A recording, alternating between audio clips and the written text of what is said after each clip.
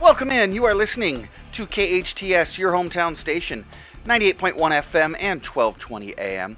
I am Matt Watson, and this is SCVi, and I lead School's Eye on the Valley. Well, it's Groundhog Day. Happy Groundhog Day. How are you doing? It's February already. Boy, we are easing into it. You know, our show, Eye on the Valley, I should probably set it up first before we get into that. Our show, Eye on the Valley, is brought to you by SCVi and iLead Schools. We are a network of charter schools, and remember, friends, when I say charter, I mean free. Charter schools are public schools. So we are a network of charter schools with campuses in Castaic, Agua Dulce, Lancaster. We've got a fully accredited online school, just a great home study program called iLead Exploration. In fact, you're going to hear a little bit about iLead Exploration here in just a few minutes. But for more information on any of our schools, you can check us out at iLeadschools.org. That is iLeadschools.org. We've got classroom-based charters. We've got virtual charters. We've got everything that you need, that your child needs, actually, for the education that is customized and tailored to their educational needs. Again, iLeadschools.org. So yeah, we keep our eye on education. We certainly do, here in Santa Clarita and across the nation. But like the show says, we keep our eye on the Valley as well, bringing you everything that you need to know about what's what here in the Valley.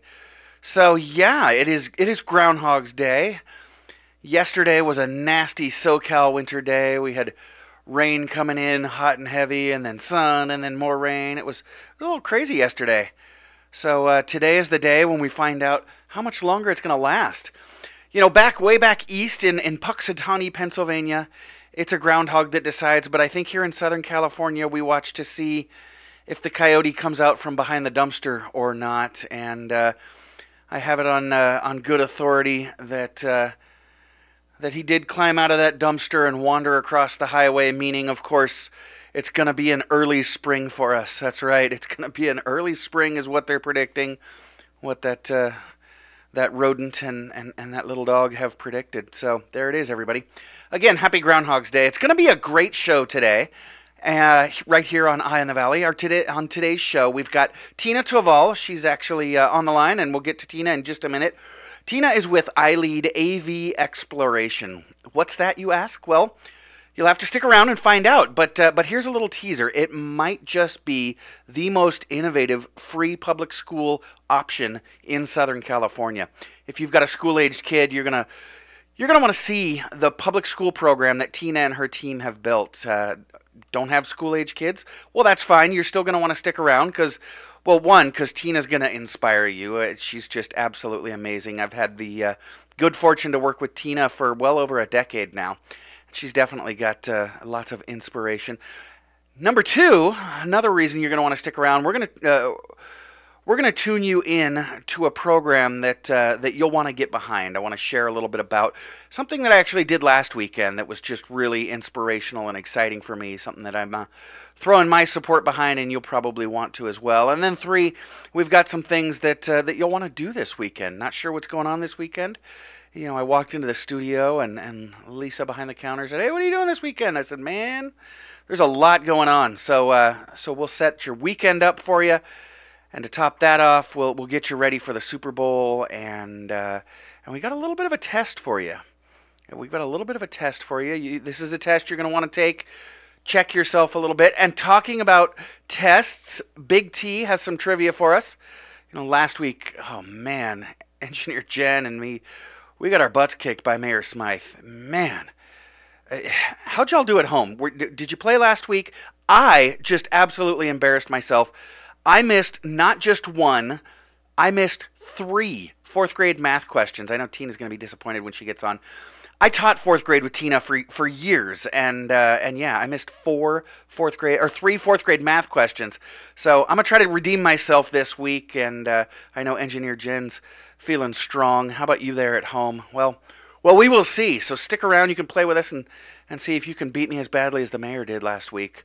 So all of that is on today's episode of Eye on the Valley.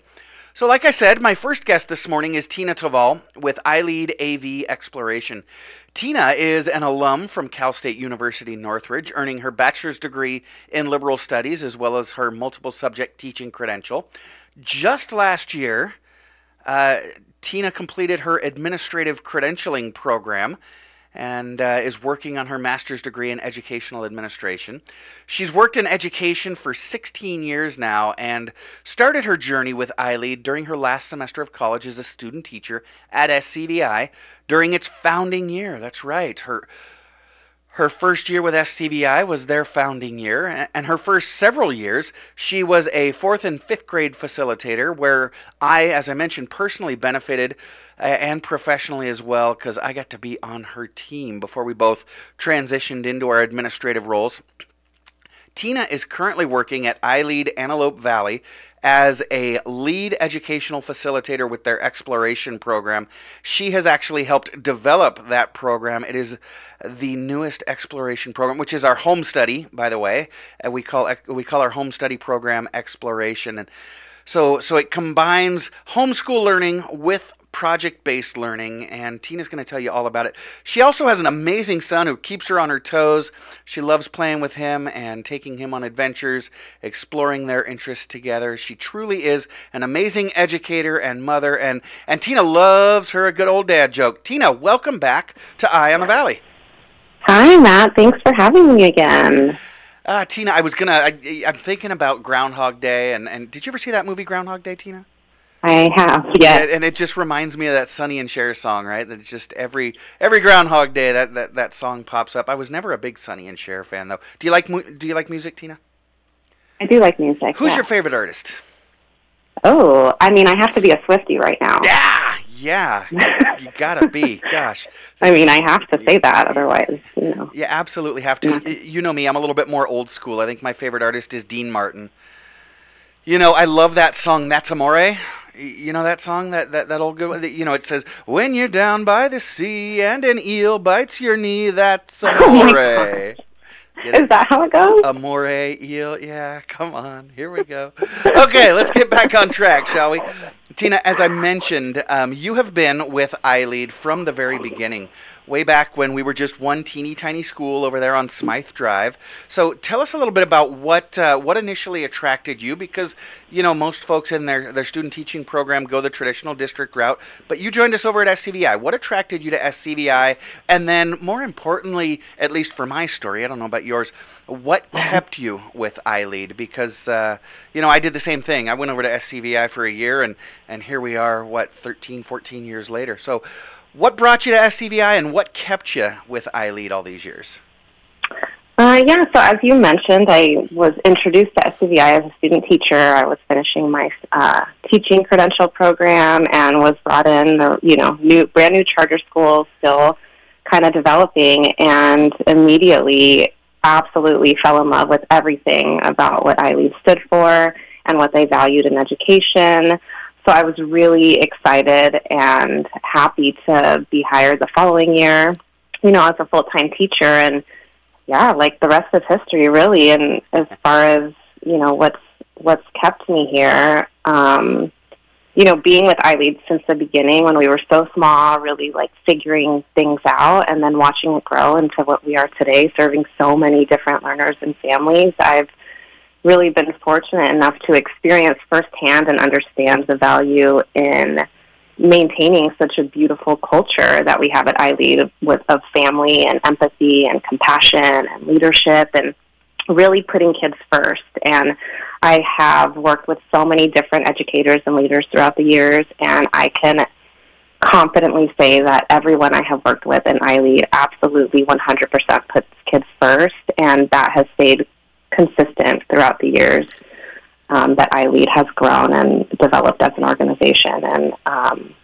yeah, I think they do a wonderful job with that, and if anything, they've gotten better and adapted over the years, and I'm just so constantly proud to be a part of iLead. Well, and you've been a huge part of that culture development and growth and adaptation. I guess growth is a big theme when I look at you and how you've grown with our organization.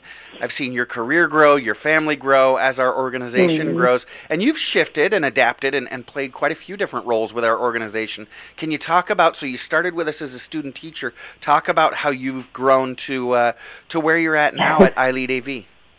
Yeah, so I started student teaching. I was student teaching 7th grade, then was hired the following year as a 4th grade teacher, taught 4th grade for a few years, and then started doing multi-age instruction with a wonderful team. And then transitioned into an administrative role working with school directors and the leadership team at SCVi, and that went up into 2020. And then after 2020, I transitioned into the homeschool world. So now I'm helping develop this homeschool program, and have really found my groove in home study or in the exploration world with iLead. Yeah, and I mentioned earlier, you're doing something really creative and innovative.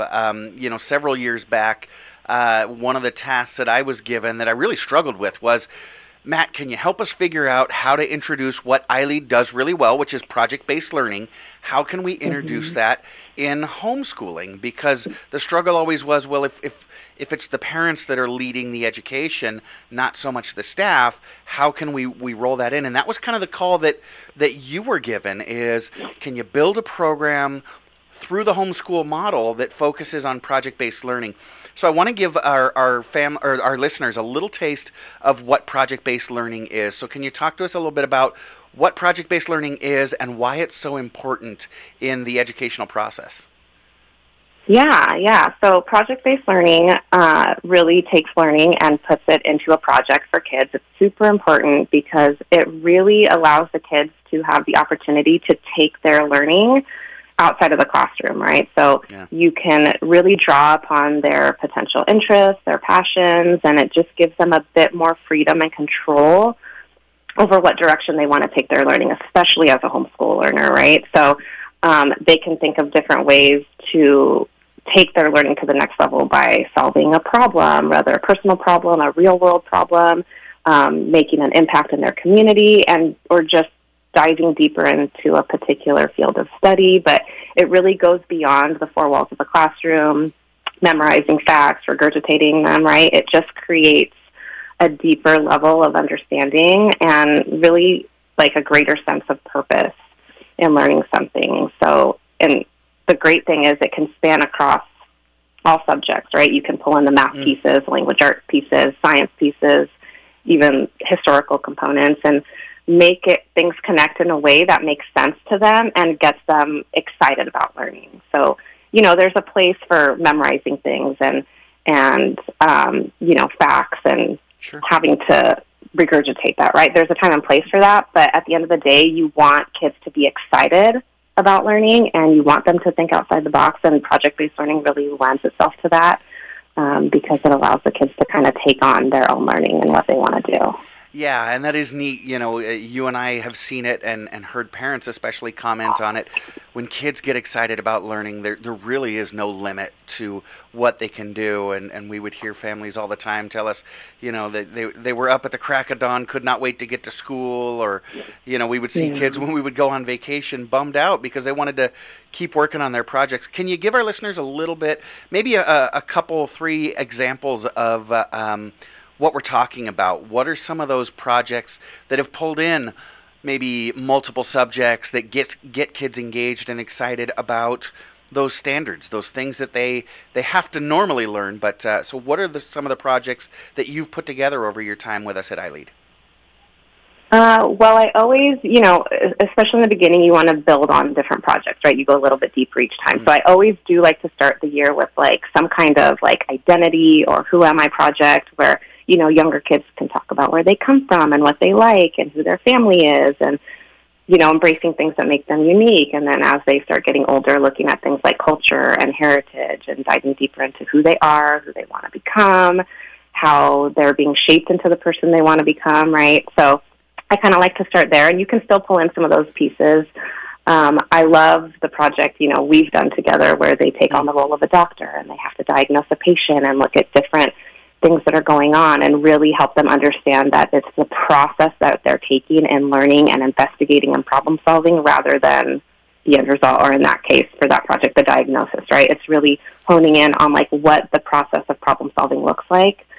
So that's another favorite. I do love when we do what we call like a Genius Hour project, and that was inspired by actually what Google does, where, you know, they allow their employees to take something that they're passionate about and dive deeper and learn more about it. So we do that with our kids oftentimes. We do a Genius Hour project where they take on any piece, anything that they're passionate about, and really get deeper into it and teach others about it and kind of show what they've learned throughout that process. So those are kind of three that stand out to me, but there's so many projects we've done over the decade, right? So, but yeah, they're a lot of fun, and anything to get the kids excited really can take them to the next level as far as the next project they do. Yeah, and gosh, Tina, I love kind of nerding out with you on project-based learning. It really is my jam. It's what I get excited about. But I know you're here to talk about this amazing program that you've helped to build called iLead AV Exploration. And we kind of been beating around the bush a little bit this morning. And I want to give you, well, Tina, I want to give you plenty of time to talk about it and explain to our listeners everything that you're doing at iLead AV, because your families aren't just up in the Antelope Valley, right? You've got families from here in Santa Clarita, really all over the place. Yep. I'll tell you what, Tina, let's take a quick break and we'll talk about it when we get back. But before I do, Tina, like I said, I know you do like a good dad joke, but you're not here in the studio. You're joining us via teleconference. And as it turns out, Tina, I'm not even remotely funny, so I'm going to stay away from that. Tina Toval from iLead AV Exploration joins me this morning. She's running an incredibly innovative program that is free to everyone. You'll hear more about it when we get back. I'm Matt Watson, and you're listening to SCVi and iLead School's Eye on the Valley on your hometown station, KHTS. Welcome back. You are listening to KHTS, your hometown station, 98.1 FM and 1220 AM. This is Matt Watson, and you are listening to SCVi and iLead School's Eye on the Valley. I'm joined this morning by Tina Toval with iLead AV Exploration, and as we were mentioning before, Tina and I have worked together for over a decade now, and just been able to grow and connect together professionally and personally, and just really enjoy sharing with Tina. I was sharing with Tina actually a pretty scary thing that happened to me the other night. Sharing with her that that the other night I was mugged by 6 dwarves. Yeah, not happy. Anyway, Tina, before the break, there it is. Wait for it. It'll hit you. Oh my God. Alrighty. Tina, before the break, we started talking about this program, iLead AV Exploration, but I want to give you some time to really spread out and share this program with our listeners. Tell us a little bit about what your role at iLead Antelope Valley Exploration entails. What is it that you do? So I support families with their homeschool journey, right? So a lot of our families at iLead AV Exploration are new homeschool families. Not all of them, but a lot of them are new to homeschool. They aren't sure how to do homeschool. They want to homeschool, but they're not sure what that entails. So my job is to really support them through that process, make it as easy as possible, help support their learning at home with their child, and then I also support our teachers doing the same for our families, and then, of course, pull in that project-based learning lens to homeschool as well. So a few different things, but really it's getting our families to feel comfortable and feel successful with homeschooling. That is fantastic, and I love that the staff has the support of an expert like you, and you're there to support the families as well. So you've touched on it already a little bit, but iLead Antelope Valley Exploration is a really unique program. So can you tell us maybe, well, let's start from the traditional school. What differentiates iLead AV Exploration from a traditional brick-and-mortar typical school? Well, so we are a homeschool, so they don't go into school every day as like a brick-and-mortar school. They do their learning at home. Typical homeschool programs, you're able to pick your child's curriculum, kind of pick from a menu of different curriculums with math, language arts, science, right, and kind of figure out which direction you want to go. Now, for a new homeschool parent, that could be really overwhelming. They might not know what curriculum is the best, or they might not really understand how to teach that curriculum. So at iLead AV Exploration, we do all that work for you. We have an award-winning curriculum. It's a specific homeschool curriculum geared toward helping parents in helping their child learn, right? So we pick their curriculum for them. We give them all the supplies they need. We give them their technology, all the books, and then we also provide workshops on campus for the kids 2 days a week where they can get those extracurricular classes in. We do art, we do readers theater, we do different things that kind of can pique their interests. And we also offer synchronous instruction so they can get on Zoom, and we do lessons based on where their level is. They get assessed. They're put in groups that are appropriate for where they're at academically. And then we meet with the families weekly, so that way we can make sure that they are getting the support they need, that they're getting any questions answered, and that we can help kind of guide them through their homeschool journey.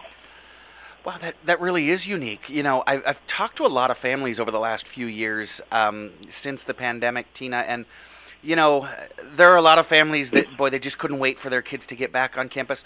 But there were quite a few kids and families that really thrived during this whole phenomenon of distance learning. Or maybe they just sort of realized, hey, you know, we do need something a little bit different than the typical brick and mortar. But the problem that most families come up against is this notion that I could never homeschool. I wouldn't know where to start. I can't be the one that's 100% responsible. So you kind of ease your families into that. I know in our we call it big exploration. In our genuinely home study program, you've got, like you said, hundreds of different curricular decisions to make. You know, which math program do you want? Well, what is there? I don't know. What's the best? Yeah. It can be really tough. So you provide the curriculum. You said you also provide technology, but it truly is a hybrid program where you've got kids coming onto your campus for workshops a couple times a week, and then you also do the Zoom kind of thing. So you've got the best of the home study, the best of on campus. You've got the virtual, you've got all different kinds of things. So it really is that kind of hybrid program, right? Yeah, it's great. And we even do field trips, and the field trips are like family meetups, right? So mom's there, sibling, dad, you know, cousin. So it really kind of instills back to what I was saying before of like that community of like family, right? So we are developing our own little homeschool community, and our families are getting to know each other and relying on each other, and it's a young program, but it's so beautiful. Well, gosh, and I think that answers probably most families' second biggest concern. That first one, I could never do it. Well, Tina and her team are there, and they're going to give you just a ton of support. So, yes, you can, no matter what kind of lifestyle you've got. And then that second concern that families often have is, well, I don't want to homeschool my kid because I want them to be able to interact with other kids. I want them to have that social network. Your kids are still getting all that. Oh yeah, they're definitely getting it. They're getting it virtually. They're getting it in person. And I've had families say like, "Wow, I never thought I could homeschool," and here they are 3 years in, and like saying to me, "If you would have told me that I would have homeschooled my kids, I would have thought you were crazy." But it's such a seamless process, and you know, parents get to learn alongside their kids and have the flexibility at home to do things at their pace and on their schedule. So it's been great. And Tina, one of the beautiful things about a charter school, well, first of all, it's free. There's no tuition involved, but there's no real like district boundaries. So you can draw folks from pretty much anywhere around Southern California, but your campus is based in the Antelope Valley up in Lancaster on Avenue K. But do families need to live in Lancaster? Do they need to be local? Is it something that they really have to live close by the campus in order to attend? No, absolutely not. We have several families, you know, here in Santa Clarita. We have some in Lancaster. We have some in Rosemont. So it really spans across several valleys, so they don't have to be close at all. Okay, but what about those workshops? If I've got to get my kid up to Lancaster, because you know me, I live here in Saugus. If I've got to get my kid up to Lancaster twice a week, that can be pretty inconvenient. So does that provide a problem for your families? No. We have families that come and drop their kids off for workshop even though they live far, and then families who don't do workshops. So it's completely optional, not something they have to do. They still have those opportunities to interact with their peers on Zoom. And then our field trips are, in several different areas. Our last one we did out here in Santa Clarita at the Cube, and the kids went ice skating, and tons of kids came. So, we try to kind of do different meetups in different areas, but they absolutely can choose to come and make the drive, or they don't have to, and that's fine too. So it really is that hybrid learning where you've got the home study component, you've got the on-campus component.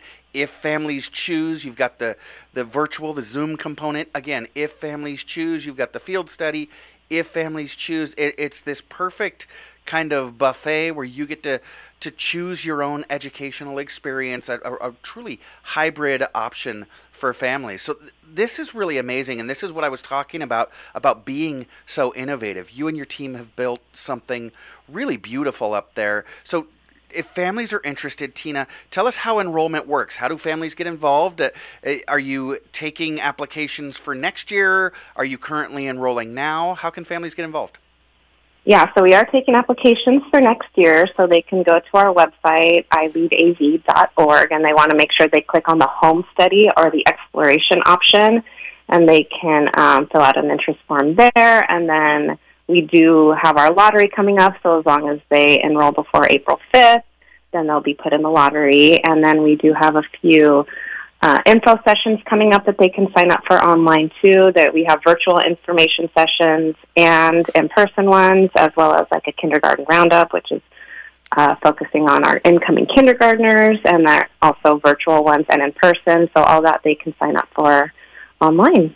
Fantastic. Yeah, I'm looking at your website now. You said iLeadAV.org, and then right underneath it, you've got a button that says Learning Options, and yep. That's the beautiful thing about iLead and charter schools in general.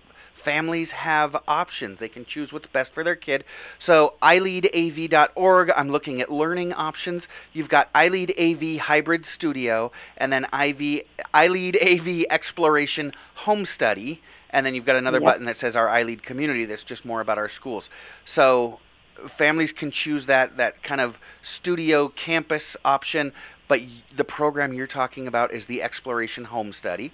So Learning Options, iLead AV Exploration Home Study, and look at that. It takes me right to the enrollment form, and families can enroll. So let me ask again, Tina, are you still enrolling because I know you're just about to start or just starting second semester. Are you taking families currently? Right now we have a little wait list, but oftentimes wait lists tend to move quickly. So if they enroll for this year, they will be put on our wait list, and then if they get in this year, that's great because then they're guaranteed a spot for next year. I see. Oh, yeah. So that's kind of an interesting little hack. If you're thinking about it and you're excited about it for next year, but you want to make sure that you get in because you do have a lottery. Try joining us for second semester, and that guarantees that you keep your spot. You mentioned you've got some upcoming events, and I'm looking on your website, again, iLeadAV.org. I just clicked on events, and I see, Monday the 12th, just in about a week and a half, you've got virtual information sessions on your home study program. So families don't even need to leave the house, and they can attend your informational session. That's on Monday, February 12th. You've got another one on March 12th. You got kindergarten roundup coming up in April. Yeah, so you've got all kinds of events. One more time, if families are interested, they can go to iLeadAV.org. They can register now. They can sign up for the lottery to register for next school year. One more time, iLeadAV.org or iLeadAV.org/events, and that'll circumvent even that event button, and you can check it out. Well, fantastic, Tina. Thank you so much for joining us this morning. Tina, before you go, I want to quiz you for just a second, okay? I want to give you a quick 4-question quiz, all right? So, Tina, you taught 4th grade for years and years and years. These are all 4th grade questions, super easy, right? So, a group of fish. What do we call a group of fish? A school. A school, that's right. Very on topic. You run a school, a group of fish is a school. What about a group of cows, Tina? I don't know, cattle.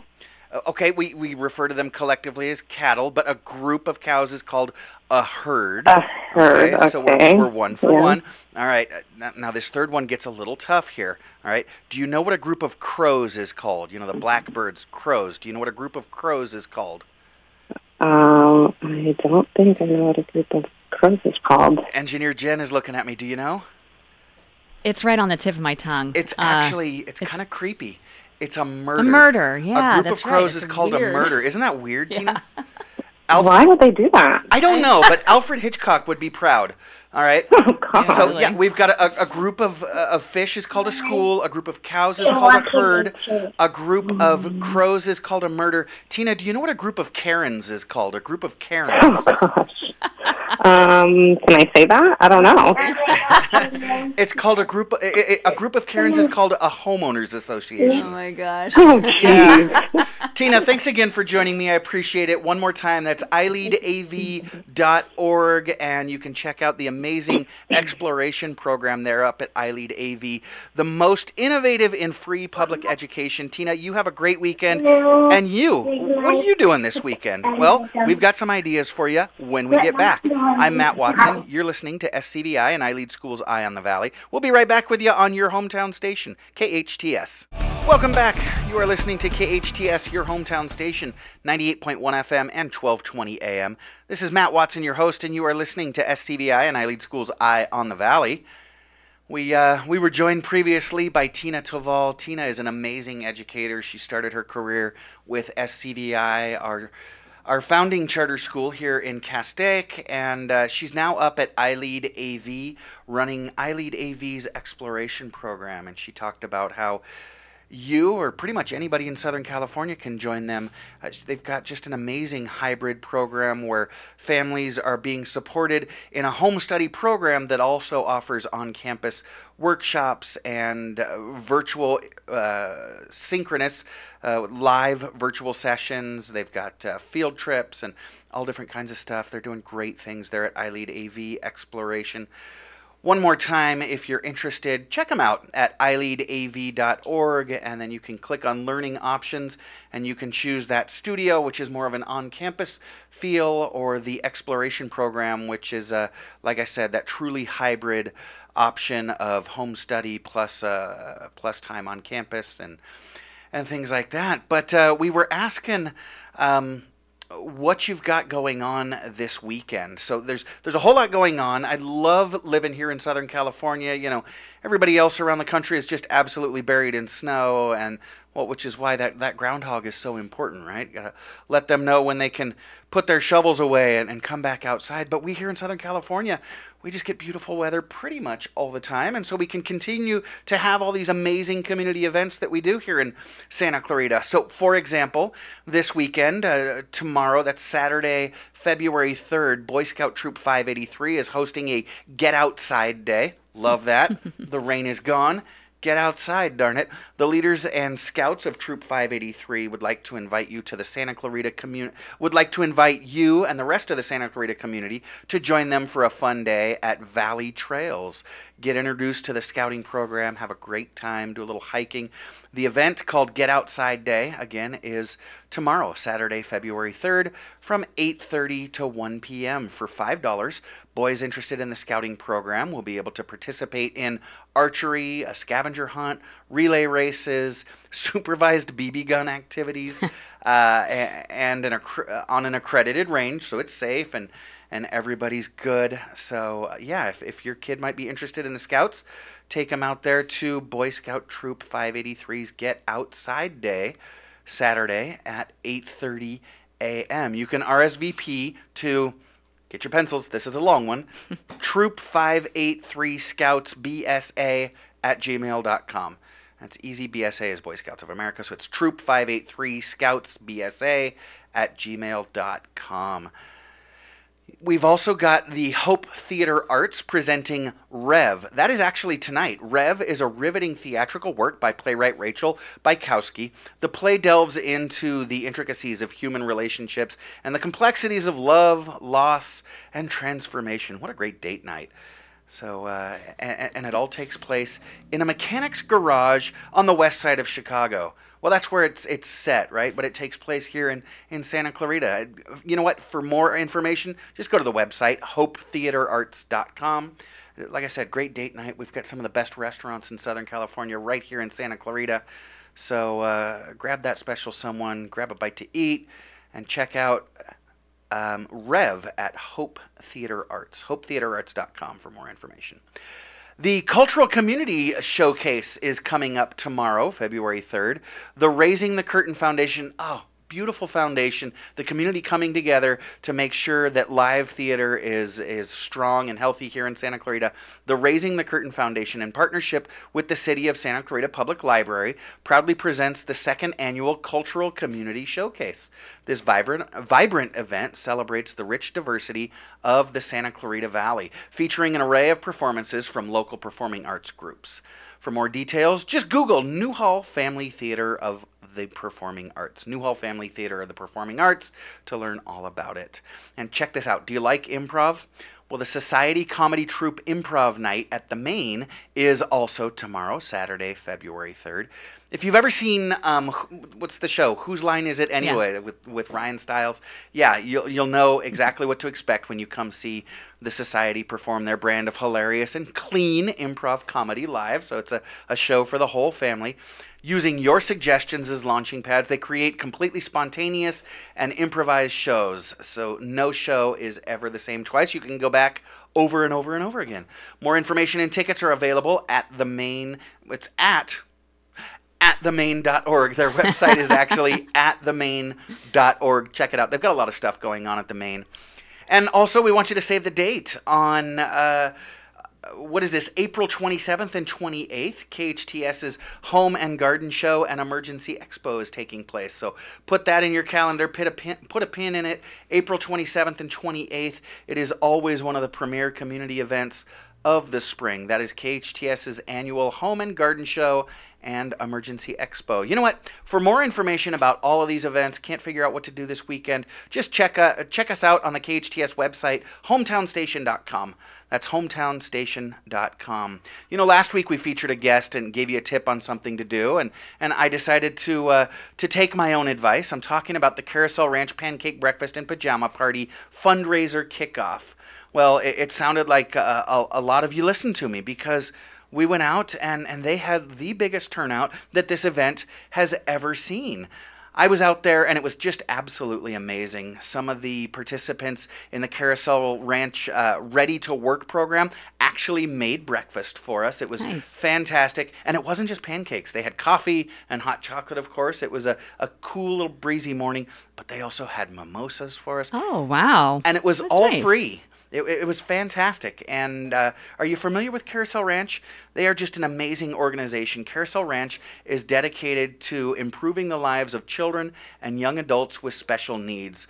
Through both their equestrian therapy and vocational training programs, they're doing just great things to create an atmosphere where every student can and will succeed. A place where therapy is disguised as fun, fun works its way into therapy. And in fact, I was talking to the dad of one of the students there in the Ready to Work program, and he was just raving about it. He was telling me just a few years ago he had no idea how his son could ever become independent, and that was fine. He loves his son, but you know, we all want to see our kids grow up and be successful.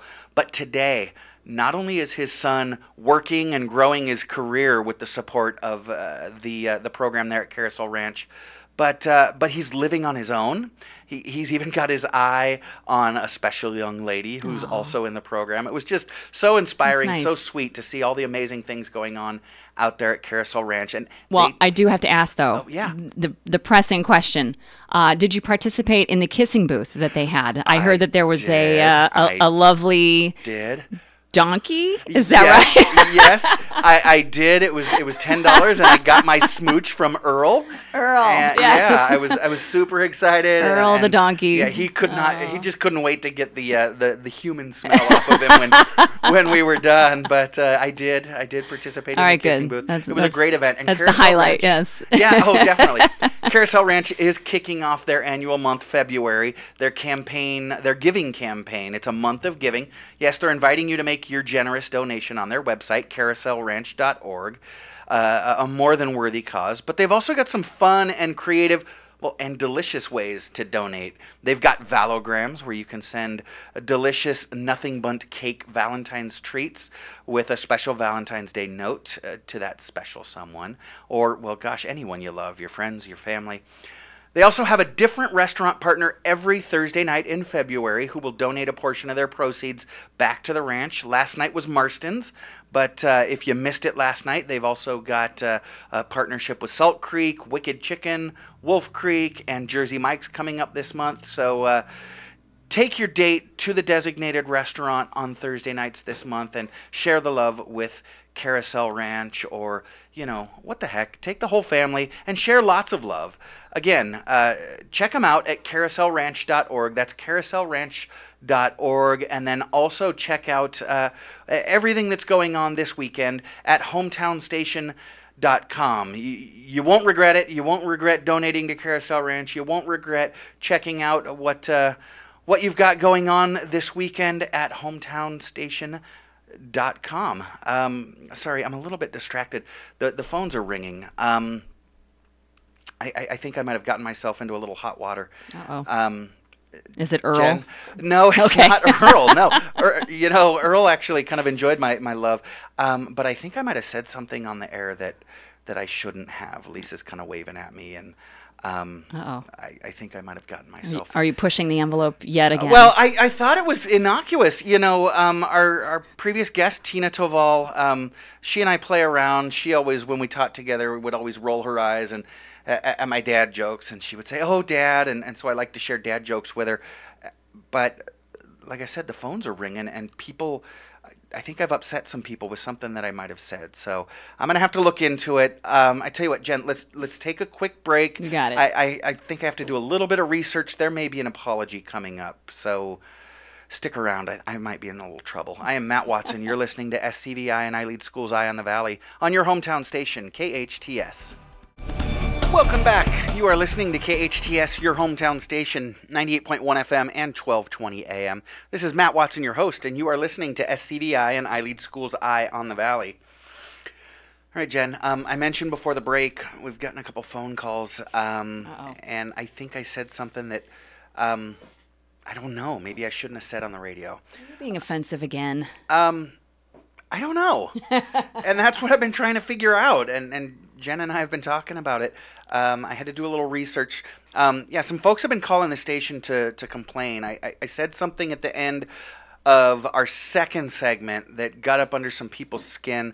Tina Toval was our first guest this morning from iLead AV Exploration. She was on the line. Now, Tina and I have worked together for over 12 years now, and Tina likes it when I tell dad jokes. And, she rolls her eyes, but you know she loves it. But it was the last dad joke. Well, I thought it was a dad joke. I don't know. Maybe it was a naughty uncle joke. I don't know. I told a joke that's setting some people off, and they've been complaining. Jen, you know me. I don't like to step over the line. If I'm going to cross the line, I'm going to jump way over it with both feet. So against my better judgment, I'm actually going to repeat the joke that's been offending people, because I want to talk about this and see what you think and see what our listeners think. I had mentioned that a group of fish is called a school, and a group of cows is called a herd. Got to tell you, I was a little bit disappointed in Tina. She was a fourth grade teacher for a long time. She didn't know that one. I also mentioned, and Tina didn't get this one either, that a group of crows is called a murder. Kind of macabre, but apropos, right? Edgar Allan Poe and Alfred Hitchcock would approve. Yeah. But then I also asked Tina, and this was kind of the punchline to the joke. I asked her if she knew what a group of Karens was called. And of course, the answer is a homeowners association. And Jen, that was something that. Did that offend you? That's offensive? No, it did not offend me. I think my skin might be a little tougher than some. I don't know. I'm not very good with the vibe that we have in 2024. Well, it's hard to tell, right? Because I think our buddy Joe Messina has the show before ours, and I think he would say that we've gotten a little bit too thin-skinned, that everybody's getting offended. But I also want to be, you know, I'm in education. I mean, this is an educational show, and I don't want to offend anybody. You know, one of my heroes, Abraham Lincoln, said, be strong enough never to take offense, but be sensitive enough never to offend. And so that's kind of what I want to do. Okay. I don't want to be so sensitive that I get offended all the time, but I also want to be sensitive of the feelings of others and not offend them. Well, that's a hard line to walk. That's a very narrow space. It is. Yeah. And who's to say, especially these days, you know, things have changed a lot. Who's to say what is offensive or what might offend someone? And so you kind of always have to kind of be on your guard. Well, some folks have called in and have been mentioning that the word Karen, that term, is actually hate speech. So I don't know. So while the news was playing, we had, fortunately, I had a good 10-minute buffer there. I did a little bit of research, and so I pulled it up on, well, gosh, what is one of the most reliable websites now? Wikipedia. So I pulled it up. So right here, according to Wikipedia, Karen is a term used as slang, typically for a middle-class white woman who is perceived as entitled or demanding beyond the scope of what is normal. It says the term is often portrayed in memes depicting middle-class white women who use their white and class privilege to demand their own way. Okay. Says here that depictions include demanding to speak to the manager, which I know is kind of one of those key things. Yes. Being racist or wearing a particular hairstyle, the bob cut. It was popularized in the aftermath of the Central Park birdwatching incident in 2020. I'm actually not as familiar with that. No, not either. But I can sort of imagine. Maybe I'll look into that a little bit later. I wanted to get down to this this term, Karen, and is it really racist? Again, Wikipedia goes on to say the term has been considered pejorative by those who believe it is racist, sexist, ageist, classist, and controlling women's behavior, which, you know, I was raised by a strong single mom, and working in education, I've always worked alongside and worked for women. Our CEO at iLead is an amazing woman who leads our organization. So that's the last thing I want to do is try to control a woman's behavior. It says, again, going on to read in Wikipedia, the term has occasionally been applied to male behavior as well. And I've heard some debate about this. As long as we're offending people, we may as well, you know, in for a penny, in for a pound, right? The term has also been applied to male behavior, but I've heard them change the name. Have you ever heard, what do you call a male Karen? It's not a Ken, is it? Well, I have heard people say Ken. Okay. I've also heard Chad. Chad. Right? Yeah. So, I don't know. It makes me, well, again, I don't know if we should be laughing or not. We're trying to figure it out. Well, the thing is, too, like, I guess if we were to play devil's advocate. All right. Kind of where you were going with it, that you don't want to hold women down. You're certainly not that Absolutely. Type of person. I'm a middle-class white woman, and so by definition, I would fall under a Karen. So sometimes I think, you know, obviously every situation is different. Sometimes certainly there's someone who's behaving as such, where they're very demanding and they're not talking to the person appropriately, and they're kind of assuming that they're in the right. But you could look at it like, she's standing up for herself. She's, you know, speaking up for what is wrong. She feels maybe she was done wrong, and she might very well have been done wrong. Sure. And you and I were talking in the break that there was a time not so long ago where women didn't have the right, the social kind of leverage to speak up for themselves. Correct. Right? They either needed a man to speak up for them or just stay quiet. Yeah, they weren't taken as seriously. And I think women are certainly taken a little more seriously these days. Obviously, you know, everybody's going to assume that it's, you know, I think a lot of it is perspective too. Sure. What you experience. You mentioned, I think it has a lot more to do with the behaviors than just the racial and age connotation, right? It's not that every middle-aged white woman is a Karen. I think it's more to do with the behavior. Well, and you get more flies with honey, too. You know, you and I could both be, we could both be requesting the same, the same outcome, right? We both had the same issue, and we both are approaching a quote-unquote manager for the same issue. Sure. How you speak to someone is a huge difference, and I kind of tell my kids this a lot too, because, they'll come up, let me have a glass of water. No, well, no, there's a difference. May I please? Is it okay if I, Okay, so there's a difference between, you know what, can I talk to somebody else about this versus, I want to talk to your manager. You don't immediately go from 0 to 60. I see. Maybe try and ease into it a little bit. Okay. Yeah, producer Sarah's chiming in. She says that she's heard that a male Karen can also be called a Keith. Okay. So that's interesting.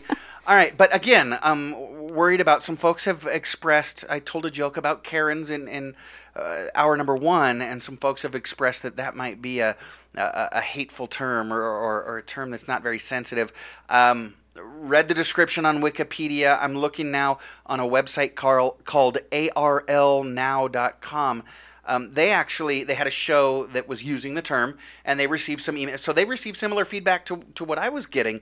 They got an email that said, the meme Karen has evolved over several years into borderline hate speech directed against middle-aged white women who are unhappy with what they see as a deteriorating quality of life around them. So they actually took a poll. Okay, so this is helping us get to the crux of our answer, right? And again, if you're just tuning in, I told a joke about a group of Karens being called, a group of fish is called a school, a group of Karens is called a homeowners association, whatever. Some folks took exception to the term Karen, and apparently on arlnow.com, they also had some blowback, and so they took a poll. They actually took a poll. They gave 3 different options. According to that poll, 31% of their readers consider the term offensive and say it should not be used. So that's a good third of the people out there that probably were bothered by what I had to say and continue to say over and over and over. Just lean into it, Matt. In for a penny, in for a pound, right? I'm in this this never-ending quest to discover what it actually takes to get fired. At any rate, but another 48%, so this is half, 48% of their readers said that the term Karen is a pejorative, but occasionally a useful way to describe a certain outlook or set of behaviors. And then the other 20% said that it's a completely benign term and shouldn't be seen as offensive at all. So again, I think I might start staying away from that term. I don't know. Jen, what do you think? Where do you fall? Do you think it's an offensive term? I'm certainly not offended by it. No. And like I said, I would, by definition, I guess I fall into that category, middle-aged, white, female. Okay. I don't have a short haircut. I can make that happen, I'm sure, and really lean into it, All right? Okay. No, I mean, I don't find it offensive, but again, everybody's different.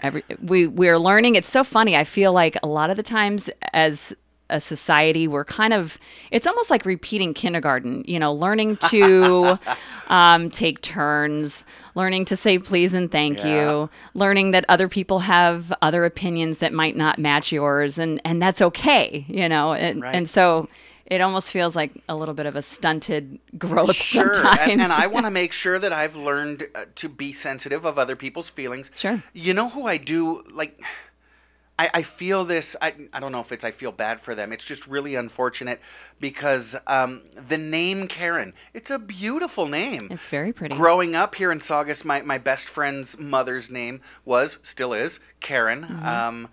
Shout out to Mrs. Wilkin. She's a wonderful lady. It's a beautiful name, and I just feel awful for women who have had this amazing name their entire life, and then all of a sudden 2020 comes and they've got to deal with this term being, that 50% or more folks consider at least pejorative, and we've got almost 80% of the people that think that it might be a little dicey. And I think social media probably plays a huge role in this, of course. Social that's just, it's like wildfire. Wonders for our society. You post one thing and there you go. Now it's out there, and now it's part of our culture, It is.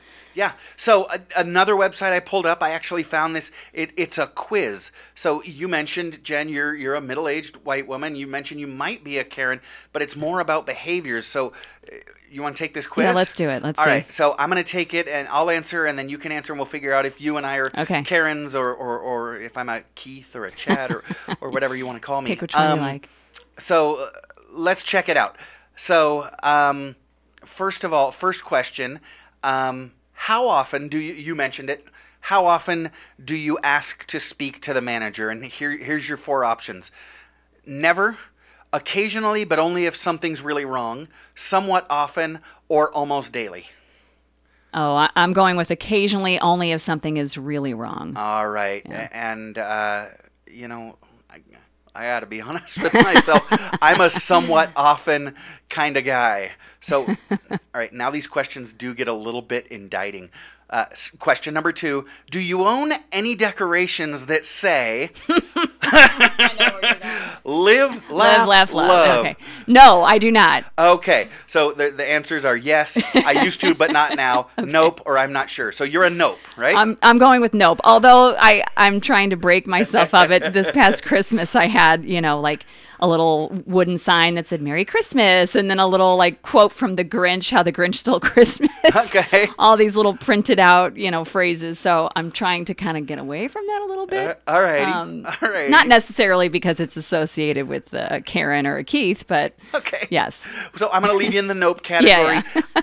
I think I've got to go with I used to, but not now. Okay. Even though that's not exactly accurate, because while I've never had this one, I do still have a sign hanging right by the front door of my house with house rules on it, and it's got rules like be happy, dream big, laugh out loud, and Jen, that might count. Well, but I live alone, you know.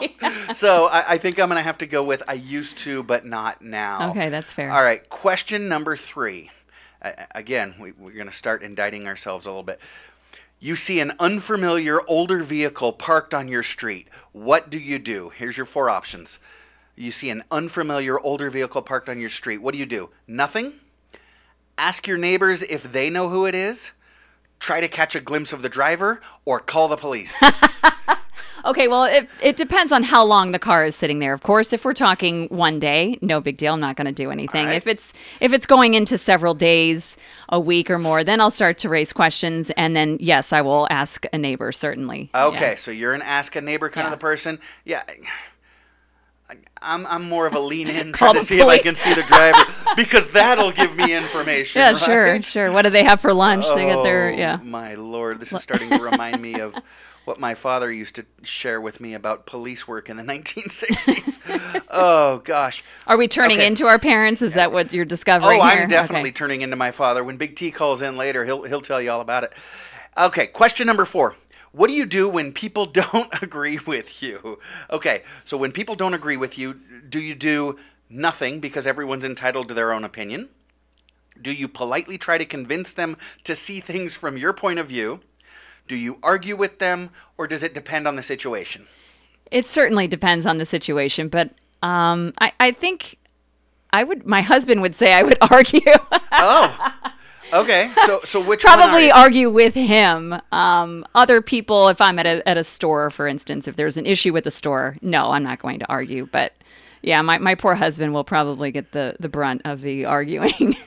Okay, so where am I landing? Let's put it. What was the second option? Just sometimes, so basically. Politely try to convince them to see things from you. Okay, yes. I think that's where I am as well. I politely try to convince them that we are correct. Okay, so you and I land in the same place on that one. Okay. Oh, Lord. This is not looking good for me. Question number 5. Do you still, and I hate that they include the word still, do you still have a Facebook profile? Yes, I do. Okay, so of course, nope. Only to keep up with older friends and relatives, or I'm not sure. Are you an of course? Yes. Okay. And I also, that might be a generational thing though too. I don't know if that's totally, that's not a fair question. To. Yeah. I guess like a Gen Z would not. So yeah. I am a heck yes. Jen, I'm on Facebook Live right As now. we speak. There you are. Oh, yeah. All right. Oh, man, you're going to love this next one. Question number 6. What do you like to drink? Soda, wine, water, or coffee? Oh, geez. Well, that's also silly. There's a time and place for all of those things. Agreed. I guess if you're going just for your main beverage, water. Oh, okay. There we go. Well, But I won't turn down wine. It just depends on what time of day it is. So I think, just because I'm trying to be as honest as possible and there's only 4 options there, I think I'm going to go with wine, because if you're watching me on Facebook Live, I've got my coffee here. Love me some coffee. But I am that greeting card that I've seen in the drugstore with... It is coffee all morning long until coffee passes the baton to wine. Until it's time for wine, so, yes, I think I get mega Karen points for that one. Okay, and then number 7, and we're winding it down. Again, taking the quiz here on Eye on the Valley to determine whether or not Jen and I are Karens. Are you a Karen? Question number 7 is... Great.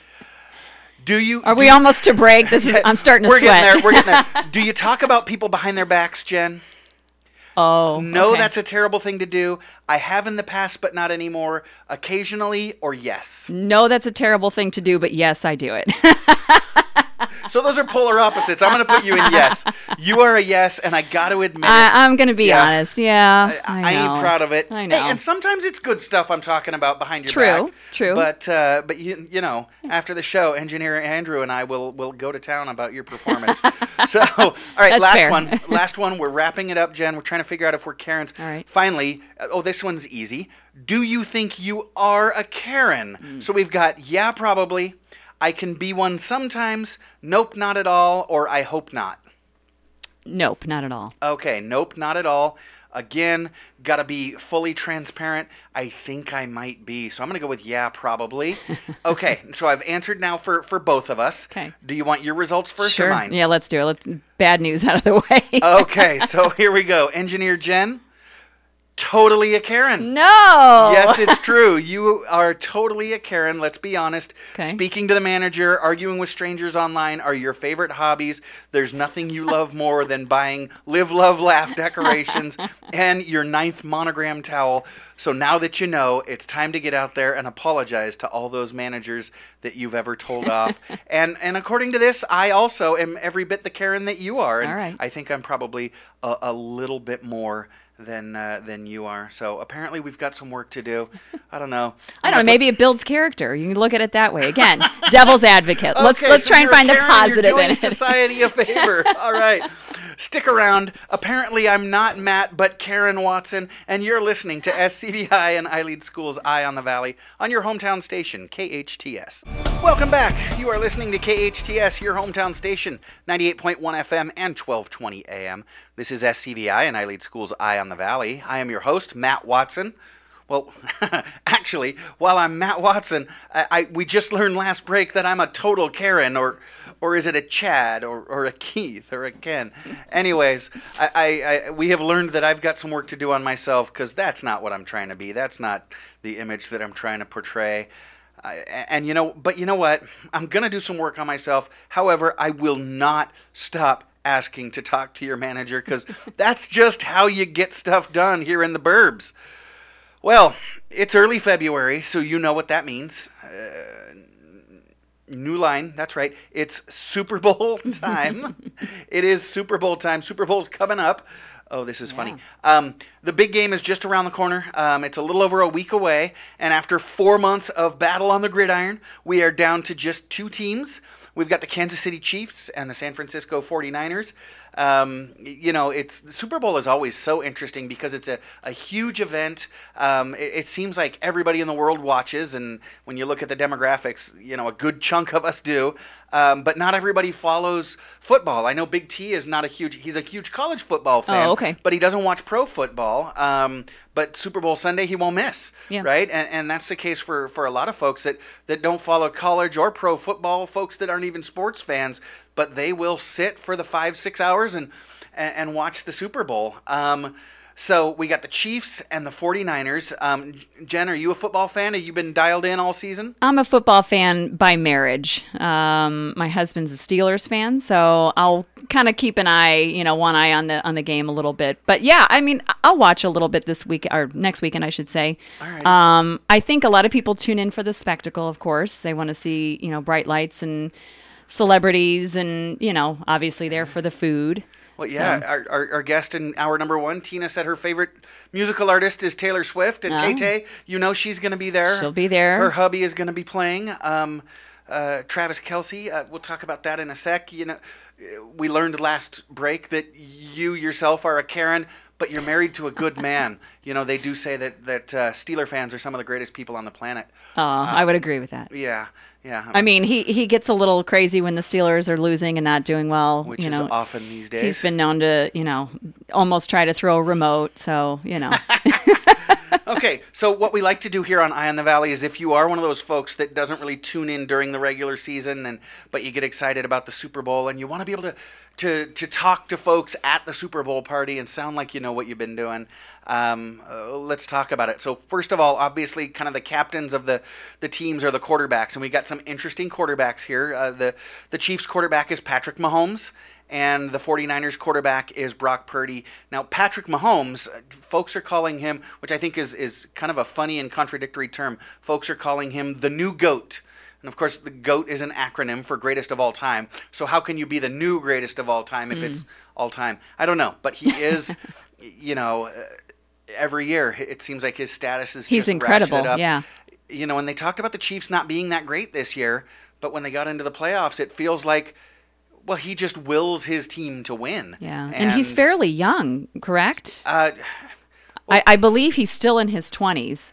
He's definitely still in his 20s. So, he's got a lot of time ahead of him. It's actually really fun to see. I'm from St. Louis originally, and as many people know, we lost the St. Louis Rams to Los Angeles, of course, and that really hurt. St. Louis is more of a baseball town. Yeah.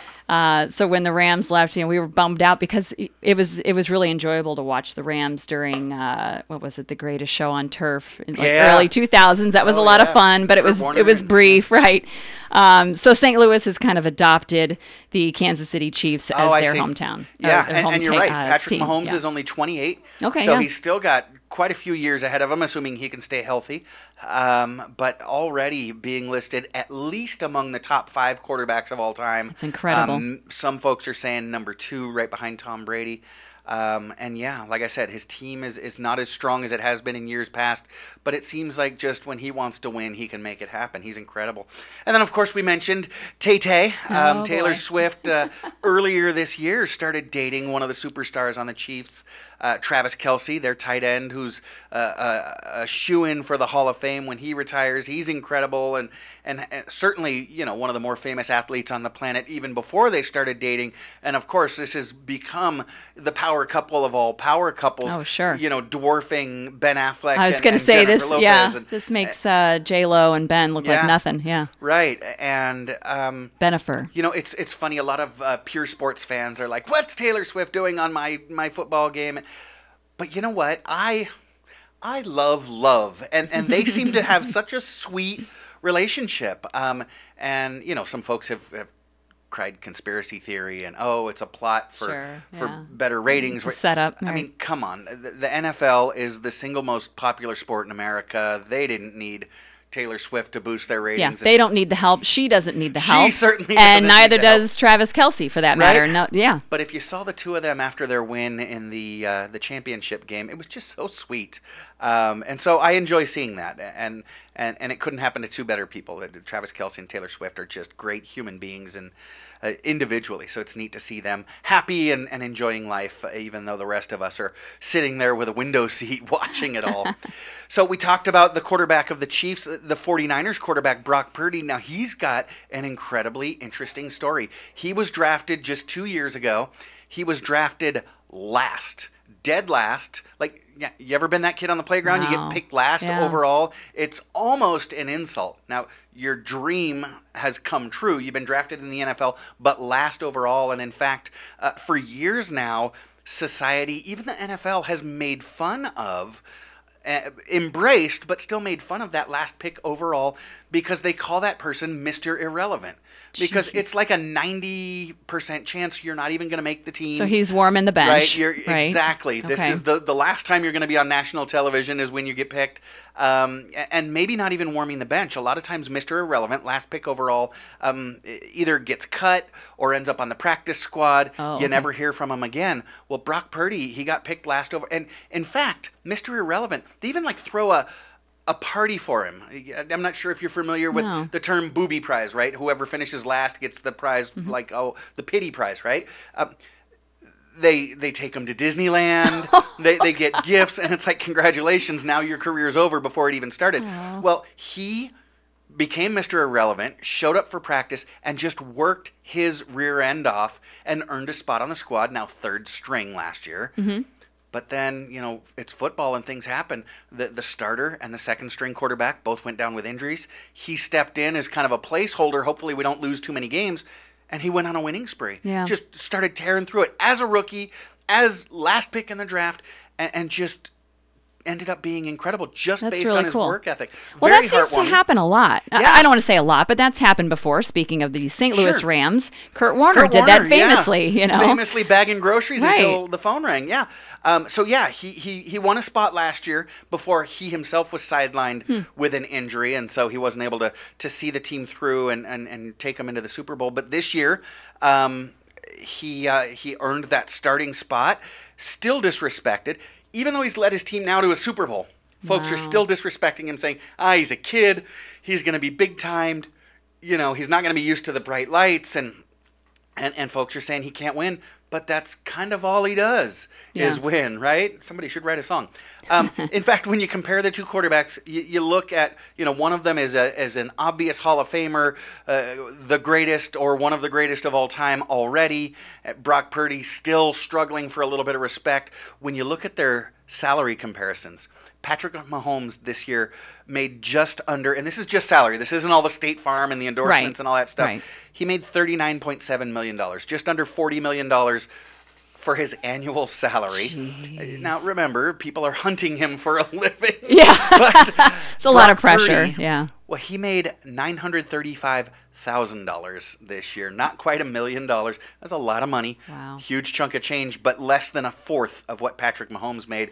And now they're doing battle. They're going toe to toe. So I don't know how that works. If he were to win the Super Bowl, does that give him leverage to renegotiate? How does that work? Well, yes. Typically, the team will initiate the renegotiations. They'll want to do what they call lock him up. Yes. Right? Yeah. Because, if he has another stellar year like he does next year, well, then his salary is just going to go way up. So what they'll do is they'll sign him for what they hope is a bargain at the end of this year. But we'll see. Some teams do that. Some teams don't. And he's still locked into his 4-year salary. Okay. So he's still got 2 more years left on that less than $1 million a year. But he'll probably get a bump especially if he wins the Super Bowl. Even if he doesn't, he's probably going to get a new contract. I'm not a big fan of the 49ers. I'm a SoCal guy. I'm an LA fan. Not the Rams. I'm a Steeler fan, like your husband. So not a huge fan of San Francisco. Sure, Brock Purdy's a great story, but he's NoCal, and we hate NoCal, right? I do like the stories, though. I love the comeback kid, the Cinderella stories. I was really enjoying watching the Detroit Lions kind of knock them down and continue on. That was fun to see. So I'm a sucker for that. But again, on the opposite end of that, I really I think Patrick Mahomes is a nice guy. I think he's a good person. Guy, so that's nice to see someone in the spotlight who's doing good for the community. And he's exciting to watch. Yeah. He's exciting to watch. So what's the final verdict? You going 49ers or Chiefs, Jen? Oh, I gotta go. I gotta go with the Chiefs. All right. I mean, I have no statistics based on that. Well, I just like their uniform better. I think you're right. I think the Chiefs are going to win, but against my better judgment as a SoCal, I'm going to be pulling for the Niners this year. And then of course you got the snacks and the halftime show and all the wonderful things that go along with the Super Bowl. So it's going to be fun. Halftime is Usher, right? Is that who's performing? I think it's Rihanna this year. Is it? She did last year. Did she? I don't know. She did last. Oh yeah, it was last year. Remember, she was pregnant. Oh, that's right. That's right. She so was it pregnant. Is Usher's playing I think this year. Usher. You're right. You're right. You know, in my opinion, doesn't matter who sings. Nobody's gonna beat Prince singing "Purple Rain" in the pouring rain. That's true. My man was a genius. Rest in peace, Prince. All right, you stick around. When we come back, we've got Big T's 5 Minutes of Fame. We are gonna have a lot of fun coming right up. This is SCVi and iLead School's Eye on the Valley. I'm Matt Watson, and this is your hometown station, KHTS. Welcome back. You are listening to KHTS, your hometown station, 98.1 FM and 1220 AM. This is SCVi and iLead School's Eye on the Valley. I am your host, Matt Watson, and if you're watching me on Facebook Live, you just saw me put on the headphones, which means it is time for Big T's 5 Minutes of Fame. Y'all know Big T. Big T is an executive and philanthropist. He's an amazing father, husband, and community leader. He's a world traveler, and in a world of Super Bowl hopefuls, he's betting on the coin toss. Here he is, everybody. He's Mom's favorite. Big T, welcome to the show. Thank you, Maddie. Also the Gatorade color, don't forget. Alrighty. As long as you're a sports fan. There we go. So, Tony, we've got Engineer Andrew in the studio like we do for trivia. Good morning. Good morning, Andrew. Good morning. Andrew, it's been over an hour and a half, and I kind of been afraid to leave the studio. The bosses are back there. Am I in trouble? We'll see what happens. Alrighty. T, I don't know if you were listening, but I dropped a Karen joke in the first hour, and I got a little heat behind it. Some folks have been calling in and saying that that's not a term I should be using on the radio, that it's offensive, that it's borderline hate speech. Have you been listening? Yeah, and I tried to warn you last night, Matt, but you wouldn't listen to me, so I agree with the bosses. Oh, jeez. Okay. Well, so then this might be our last episode of Eye on the Valley. I don't know.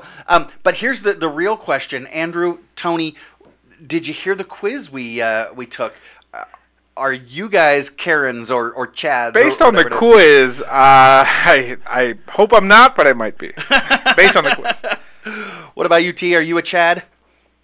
I'm not going to answer because I'm not in agreement with using that term, and plus I've already been contacted to replace you, but I may bring you on the show periodically. Okay. Well, if you do replace me and take over the show, just don't use the K word on the air, all right? Understood. All right, here we go. Big T, you got some trivia questions for us. I know Andrew and Jen, you all are dialed in. You've got your hands on your buzzers. Those of you at home, if you want to play along. Hello, you there? Sounds like we lost Big T. I don't know. Big T, is that a landline you're joining us on? All right. Tony, you there? Still got him here, yeah. All right. I tell you what, we're going to try to get Big T to call back.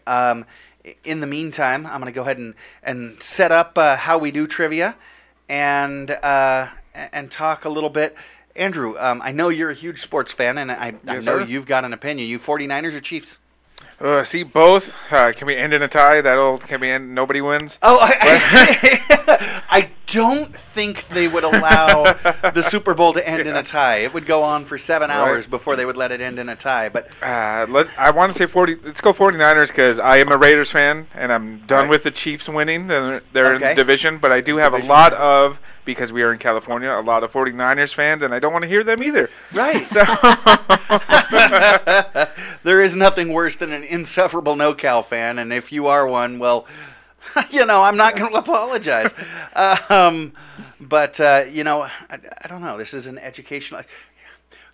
Shoot, if I'm already going to get fired as soon as the show ends, might as well. I'm pulling for the 49ers this year because before the season started, I got me a ticket on the Niners to win it all. So I'm pulling for the Niners just because my wallet's pulling for the Niners. Andrew's hoping that I think there's Big that T. both can lose. So we got Big T back. You there, T? Tony, you got us? Oh boy. We can hear you. Right, we can hear him fine. We got Tony. Hey, Tony. Boy, this is great radio. Listen to me text my brother. He says no one's picking up. All righty. All right. So, Andrew, what's your go-to Super Bowl snack? See, it's going to be chicken wings, but again, I might go On the opposite side, there are plenty of great sushi places out here that have the game day platters ready to go. So I might pick up one of those. Okay, so be fancy with it. I was told once that since the fish markets in LA are closed on Saturday and Sunday, sushi on a weekend is not a good idea. Right? I heard on they're closed Mondays, and I heard don't get it on Tuesday or don't buy it on Monday. Or something like that. I don't know. Too. There's some day that you probably shouldn't be eating raw fish, but I don't know. I'm not a huge fan, and this might be controversial, but again, as long as we're making people angry, I'm not a huge wings fan. Really? You know, I was actually at a new place across the street over the weekend. Oh boy, getting lots of feedback. I think Big T can hear us now. You got us, Tony? Anyways, they've got some great wings across the street here. But yeah, I'm more of a chips and guac kind of guy. A little 7-layer dip. I'll tell you right now. I'm a traditionalist. You can have all the avocado and guacamole you want. I pass on. There we go. You pass on the guacamole. Hey, Big T, you got us. Man, we are just full of controversy today. Calling people Karen, talking about my Super Bowl ticket, and now Engineer Andrew says he hates guacamole. Oh, my goodness. Oh, man. I know. All right, Big T. Well, our technical difficulties gave us a little bit of a runaround, so why don't we just jump right into trivia? You at home, you don't have to hit your buzzer. Just shout out the answer if you know it. See if you can beat us, but we're pretty good. Big T, what do you got for us? All righty. How many compound words are in the following sentence? Okay. Someone from the classroom was playing baseball in the cafeteria. Frogger. Jen. And then Andrew. Frogger? I'm going 3. That would be 3. Someone Nice classroom baseball. Yeah. Yes, sir. What river forms the border between Indiana and Kentucky? Frogger. Frogger. The Ohio River. The Ohio River's correct. Oh, How come you weren't this good when the mayor was on? Bring the math questions, I was please. intimidated. The Great Sphinx in Egypt has the head of a man and the body of which species? Jen. Andrew. Jen. A cat? A feline? And more Andrew, specific, please. Okay. A leopard. A meerkat. A lion. I A don't know. lion is correct. Oh, boy. I did want to not give it to you. Yeah, that's all right. I'll take a quarter of a point. The bassoon is a member of what musical family? Frogger. Frogger. It's brass. Incorrect. Huh. Anybody else? They don't call it winds. What is it? Andrew. That's what I was going to say, but Yeah. I was going to say woodwind. You're halfway there. Woodwind. Yeah. Woodwind is correct. Like the All right. Okay. So who's getting it on that one? Andrew. Andrew's getting that one. Engineer Jen's got the wins. It's another quarter of a point. All right. How many feet are in 4 yards? Frogger. Frogger. This is 4th grade math, so I'm concerned. I'm going with 12.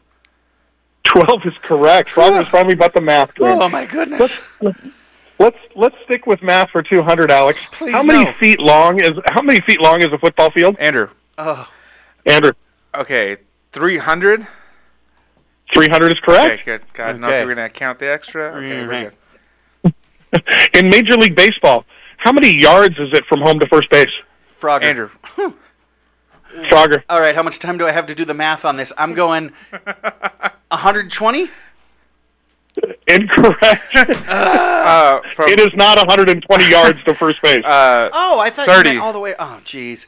I knew that. 30 is correct, Andrew. In my defense, You know, Andrew watched me walk my finger all the way He around. was doing the actual diamond. finger math. I Yes. did. I did the entire diamond. Oh boy. How high is an NBA hoop in inches? Andrew. Ooh. Oh, Andrew. come on. 120. 120 is correct. You know, Papa's sitting at home going, these questions are so stupid. How many miles is a half a marathon? Frogger. Jen. Okay. Frogger. No, I think it was Jen. 13. Oh, sorry. 13.1. 13.1 is correct. Nice. Budapest is the capital of what European country? Frogger? Frogger. India? Incorrect. As I'm shaking my head, yes, yeah, you're right. Good one. job, Matt. Yeah. Right region, Anybody? wrong country. Oh, no. Not right region. No. Oh. Negative. Not Hungary. Hungary's correct. No. Yeah. All right. If a shopping cart contains 1 apple, 2 bananas, 3 oranges, and 4 hot dogs, what percentage of the cart's total contents is fruit? I got lost. I thought Frogger. it was a trick question. It's Frogger. 60%. 60% is correct. You have 6 pieces of fruit and 4 hot dogs. Right? Nice. On a class field trip, there are 4 buses taking 36 students to the zoo. Each bus carries the same number of students. How many students are on each bus? Jen. Is it 8? Incorrect. Andrew. Andrew. I had 9. 9 is correct. Oh, wow. I just want to make sure I'm on a different bus than Jeremy. What city are these companies headquartered?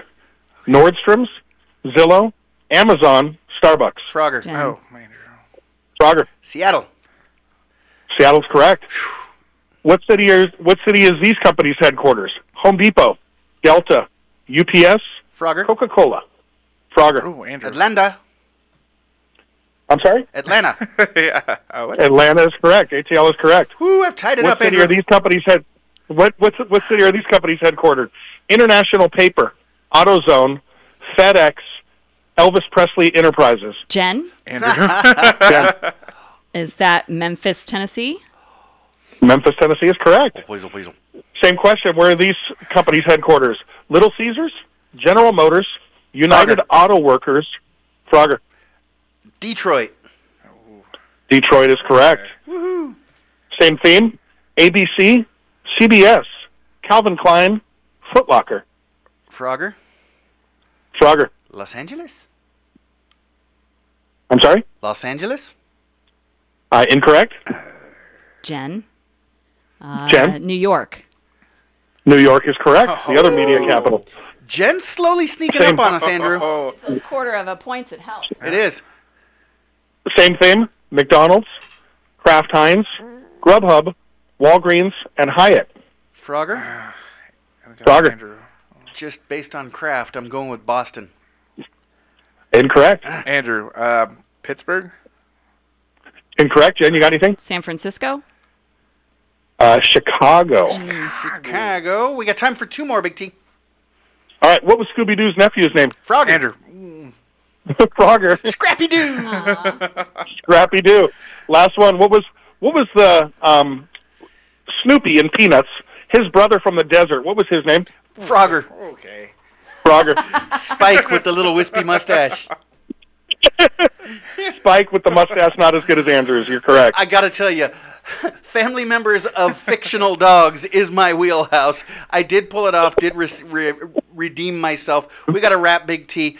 We want to thank our guest, Tina Toval from iLead AV Exploration's free public charter school home study program. Producer Sarah, engineer Jen, engineer Andrew, Big T. Thank you for listening. Remember, life is hard, but we're all here to help each other along. Be well and do good, and join us again next week and every Friday, 8 to 10 a.m. I'm Matt Watson, and this is SCVi, and I lead Schools Eye on the Valley, on your hometown station, KHTS.